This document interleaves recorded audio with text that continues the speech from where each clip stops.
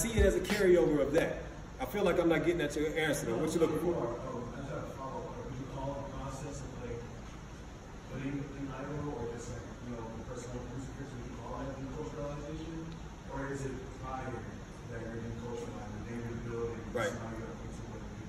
I think that we would slowly, that would be slowly giving Superman the kryptonite. That's what I would say is a deculturalization, cultural misorientation, right? Is what Cambone would say, Kobe Cambone.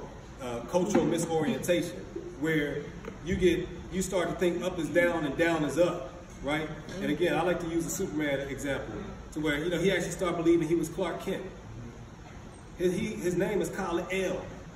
El being, he's a God name. He has a God name, but if he really was tricked into thinking he was Clark Kent for real, and forsaking all those powers that he had, that's cultural misorientation, right? That's deculturalization. He forgot about Krypton and started really thinking he was only an earthling. You follow? And so I think that's what happened to us. We all have a God name, but you know, it's been beat out of us. And dare you call yourself that, right? Right. Yes, ma'am, you're welcome. Thank you. Yes, but in African traditional spirituality, we know the difference between someone to follow and someone not to follow. While this young man, I believe, probably had a fabulous destiny, there is something that happened in his life that cut that short. Absolutely. And there were things that he did that are not things that people should follow or idolize. I appreciate your bringing out those positive things in his life that we can look at, but there were so many things that took his life early that we have to make sure that we do not follow. Gotcha. Which part of Africa are you from? I'm an African American, but my specialty is African traditional spirituality. Nice, mine too. From the African studies. Gotcha. Okay. So I agree with you. But see now, according to the African worldview, it could be that his destiny was to die at 33, and nothing he did cut it short and made him stop there. In fact, everything that he did up to that point was to get him to that point where he, in that very moment where he died, in the way that he died, to send the ripple out, whatever way that ripple is going to go. That's one way that we can see it from African spirituality. That's if he tells us that's what happened. Have you cast the Mary Lagoon? No, but what I'm saying. Have you sworn the Opele? But what I'm yes, I know. I mean, have you done it for this? No. But what I'm saying to you is this: anytime you have someone that's living a life that you should not follow, you should know that you shouldn't follow. So I got you. So when you say should not follow, if it is his destiny to follow that path, who are we to say that he should not follow that? At first, we would have to know that that's his and that's my point. And we don't know. That's my point. I'm right with you on that point. Well, like I said, is I appreciate you bringing up those positive things in his life.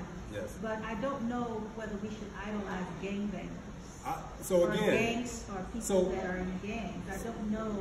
Yes, you have to understand and be patient because I'm Listen from up, a y'all. different generation.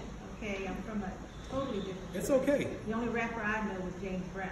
I got so you. what I'm saying to you is I'm trying to understand this propensity, as this young man is saying, that we're dealing with this whole concept of idols. I too am trying to understand that, and I'm probably 40 years his senior. Right, and I said it in the presentation as well. And the only thing I'm pushing back against is the fact that you were saying we should not, or that he did something that he should not have done. And then you came back later and admit that we don't know what his destiny was. We don't know his path. We don't know the old dude that governed his life. We don't know what we don't know what O'Reed governed his head. We don't know. We don't, right? But spirituality, African spirituality does not highlight negativity. Sister, no, see, African spirituality, what African spirituality does, it says that nothing has a property in and of itself. It's how it relates to other things. That's high wisdom. I'm a priest. That is true. I'm a priest. You can't say but after this. You can't say but after you say that's true. No. We can talk after. We won't take up the. But we can talk after. No. See, so what I'm saying, though, sister, is that I've been initiated enough into African spirituality. And so have I. I'm not challenging you with that, and I'm not questioning you either. Okay. I'm saying that independent of you, because it exists independent of you. What I'm saying is that through all of my initiation and seeking of wisdom and self-refinement work, I stand on the principle that nothing has a property in and of itself. It's how it relates to other things. And so we can judge his life in ignorance, as we've admitted. We don't know what his path was. We don't know what his destiny was. One perspective in African spirituality says where he ended up is exactly where he was supposed to be. And every step excuse me, it's nothing for you to challenge in that statement. Every step that according to some African spiritual traditions, this is fact. You may never heard of it, and I get it. But that no. If you, sister, if you're saying no to what I'm saying right now, it either means one of two things. You haven't heard of it, or you have heard of it and you're acting like you haven't. Because what I'm stating is a fact. Some spiritual traditions would say that where he ended up is exactly where he was supposed to be. And every step he took to get there was the step that got him there. Then there's some other perspective that would say, as you're saying, he did some things to cut his destiny short. Those are different perspectives. Both come under the umbrella of African spiritual tradition. It just depends on the tradition that you're adhering to and what your level of adherence is. It's okay. We don't have to agree. That's not how African traditional spirituality Which one? is. Which one? African traditional spirituality throughout Africa. Which one? Okay, it's not a matter of which one. But it is. If you all the traditional every last one of them. in Africa, it depends on where you're from. Even all. What part where you're from. So where your ancestry is from. I get it. If you were born out of, if you come from the Igbo tribe, or if you come from the Yoruba tribe, I got you. The Dogon, Benin, whatever the case may be. Yep, the Efe and Ghana. Depends on what spirits you're carrying and how you serve your ancestors and how you serve spirituality. That's what that does. So let's get that a different time. But what I was trying to explain to you was that the young man's question about idolatry makes a lot of sense. And what I'm saying to you is, in African traditional society, we don't necessarily look to follow people that we see when their lives are falling apart like that.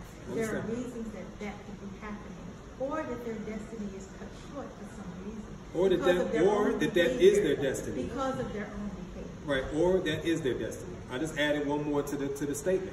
A very valid addition to the statement. You're a young You're gonna, now see what you're trying. You ain't gonna dismiss me with you're a young buck. You don't know how old my soul is. I could be your grandfather. According to African spiritual tradition, yes, I could be. According to African spiritual tradition, I could be. According to African spirituality, I could be. You don't know what you're saying. It is. But it could be. Yes, ma'am. All right, y'all listen up, please. I was told by my ancestors we have to view the way we think and the way our older generation think. And I think this is happening right here. This is what's happening until he died. So in the Old Testament, in the book of Exodus, you know, they had to wander in the wilderness for 40 years, right?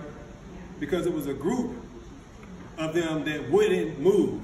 They kept trying to dismiss the younger generations who were coming up to share wisdom and knowledge as it has come through them.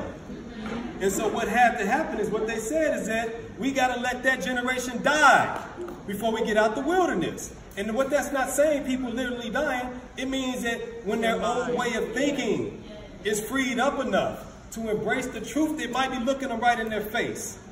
If you go back and really entertain and go back and listen to that conversation again, you would say I was only adding on. I was only adding on a very valid perspective that needed to be added to that statement. Else the statement was going to be false on its face.